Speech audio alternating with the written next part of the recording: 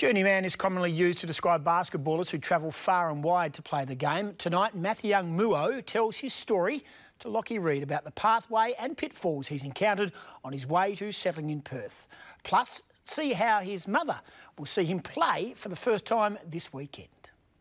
I'm born and raised in Sudan, lived there for 11 years. I have a family of 10, 4 brothers and 6 sisters. Single mother. And so the story begins, a wildcat's wild life, surrounded by civil war, regular attacks from the militia, and a mother's mission to escape. We live in a 2 or 3 bedroom houses that didn't have windows and didn't have fence, anything like that. Thank God my mom got us out of there. The first stop for freedom, migrating to Egypt for 2 years before Sydney became the land of hope. Nah, I didn't speak English at all. My first day going to school, getting on the bus, I've been asked, so do you have a ticket? I didn't know what the heck what you mean by you have a ticket for the bus and all that stuff. It was really hard. All I did is nod my head. Basketball, also foreign, fitting in, needing some courage. I was walking around the neighborhood and I came across a park. They had fence and kids were playing basketball. In Sudan, you can't go in other people's property. You never know what's going to happen. So I saw the fence, so I was afraid to go hop over the fence and go play basketball. So what I did, I just sat outside the fence. Second, I did the same thing and sat there and watched. A guy came, pulled a car over, jumped over the fence and went and played. So I was like, oh, you can do that?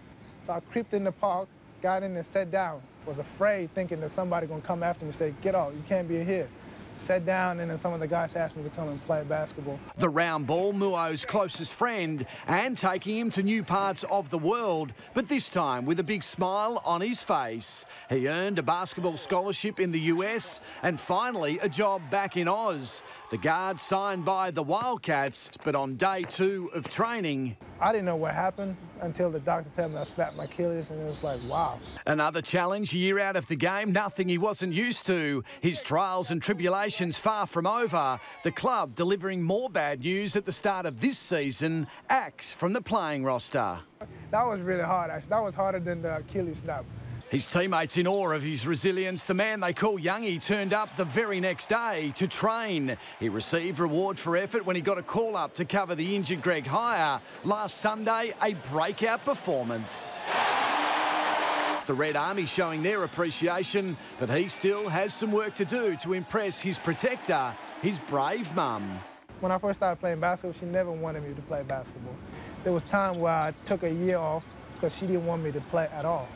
I was doing a little bit bad at school, but she did not want me to play. Maybe this Sunday in Sydney, all that will change. I told her how I'm playing in Sydney on this weekend. Can you come? She's like, oh, okay. That's all she said. Lockie Reid, 10 Eyewitness News.